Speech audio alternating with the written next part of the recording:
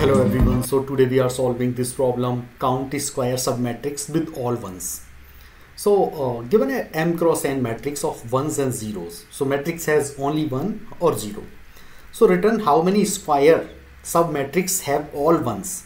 So for example, if we have this kind of, let's say this is our matrix which has only zeros and ones, then we have to find all those squares of any length. Okay. We have to find all the squares in the matrix which are having all cells as 1. Okay, so here you can start like square of 1 into 1, square of 2 into 2, square of 3 into 3, 4 into 4, whatever is according to the dimension of the matrix. This is what we have to do. Okay, so for example, let's say we have let's say this is one matrix, right? So how many squares are there? So this is one square, right? This is also one square. This is also one square. So this is also one square. So total 4, and this whole also a one square, correct? So how many total squares in this? There are total 5 squares, right? Total 5 squares would be there. So we have to basically, this is one simple example, but for the understanding purpose, I'm telling you. So basically what is the idea is, the idea behind is like we will traverse through the every cell of this matrix. Okay, so and the idea is that at every cell which has the value 1, okay, so if any cell who has the value 1, then only this would be the eligible cell to take part in some square, correct? So we can have like if we sum all the squares ending at eligible cells, that would be basically our answer. For example, here, this is the one valid cell. So how many square ending here? Only 1. See here, how many square are ending here? Only 1. How many squares are ending here? Only 1. So total 3. But see here, how many squares are ending here? 1 is the itself, 1 is the this square, right? This is also ending here, and 1 is the this whole square, which is also ending at the this cell only. So our basic idea is to go to all the eligible cells in the sense the cells which has the value 1, okay, and then check that how many those squares are ending at that location. This is basic intuition. Now what would be our approach?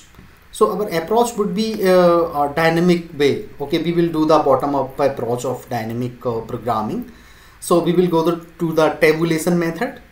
So in that tabulation method, basically what we have to do is, first of all, we will create a table of m cross m plus n plus m plus 1 plus n plus 1 size. Okay, so what we will do is, first of all, let's say we have to create a DP. So suppose this is our matrix. Okay, so this matrix has all the zeros and 1 only. Okay, so m, the number of rows are 3 and number of columns are 4.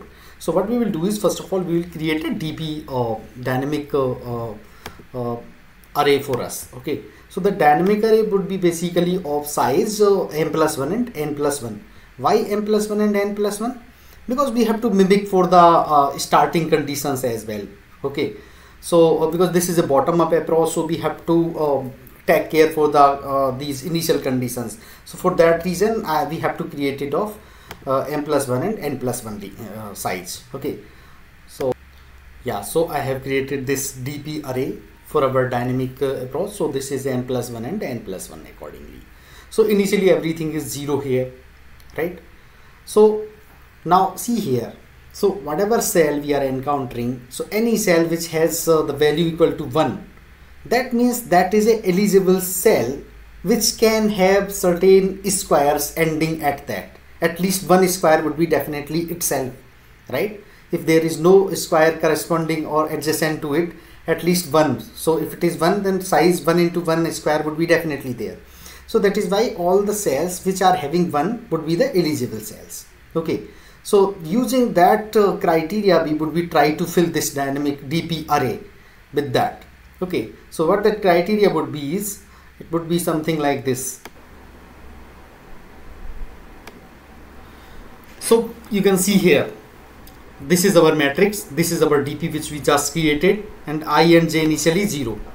So at any point of time, if matrix ij equal to 1, then we will fill this dp like this. So dp I plus 1 and j plus 1, okay, equal to, because I am making plus 1 because we are going into bottom up approach, right? What we are doing here is like dp I plus 1 and j plus 1 equal to 1 plus min of dp ij plus 1 and dp I plus 1j. Means, let's say if we are here, suppose we are at this location, okay, this is ij, then this would be our ij plus 1, right, and this would be our I plus 1j, and this is ij itself.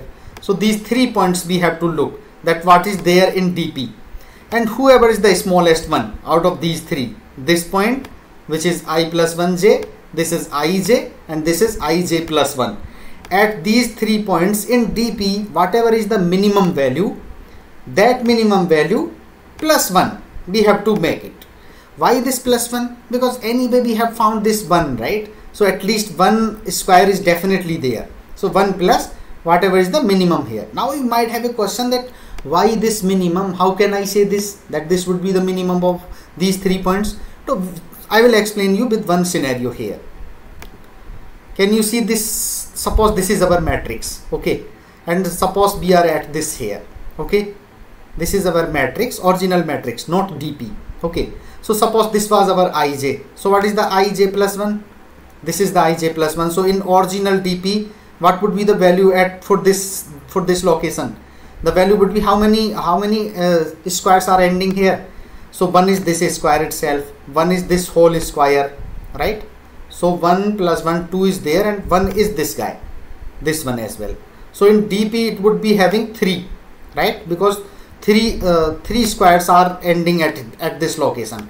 So this would be our 3. And what would be this guy? So 1 square is this guy itself, and 1 square is this whole.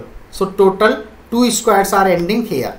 So in dp 2 would be stored here and 3 would be stored here. And this guy, now come to this guy, the below one. So how many square it is ending? It has only 1, right? Because this guy cannot make a square. This guy cannot make a square, right? So only 1 square.